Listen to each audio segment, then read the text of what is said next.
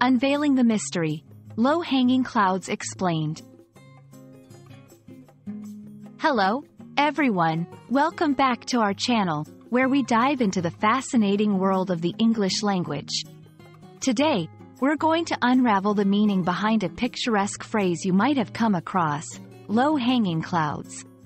This phrase not only enriches your vocabulary but also paints a vivid picture of the natural world.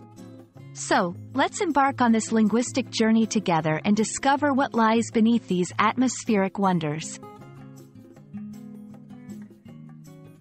When we talk about low-hanging clouds, we are referring to clouds that appear very close to the ground, almost as if they could be reached by simply stretching out one's hand. This phrase is not just a literal description of a weather phenomenon, it's also rich in imagery and emotion, often used to evoke a sense of closeness, mystery, or even gloominess in literature and everyday conversation. Low-hanging clouds can be observed in various weather conditions, but they are most commonly associated with foggy or misty weather. They play a significant role in setting the mood in both visual and written storytelling. In literature, these clouds might symbolize confusion, uncertainty, or the obscuring of clarity. In photography or film, they create a serene, mysterious, or even eerie atmosphere that can deeply affect the viewer's emotions. Beyond their literal meaning, low-hanging clouds are often used metaphorically. They can represent obstacles that are within reach and possibly easy to overcome, or they might signify something that is close to materializing but not yet fully clear or attainable.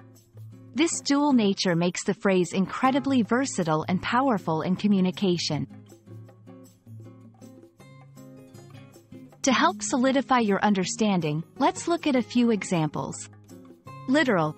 As we ascended the mountain, the low-hanging clouds enveloped us, reducing visibility to just a few feet.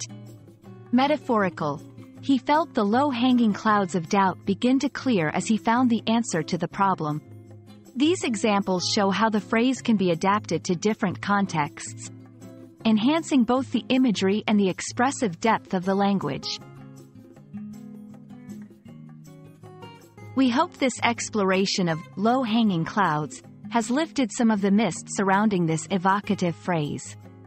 Whether you encounter it in a book, use it to describe the weather, or apply it metaphorically to express feelings or challenges, you're now equipped to appreciate and employ this phrase to its fullest potential. Thank you for joining us on this linguistic adventure.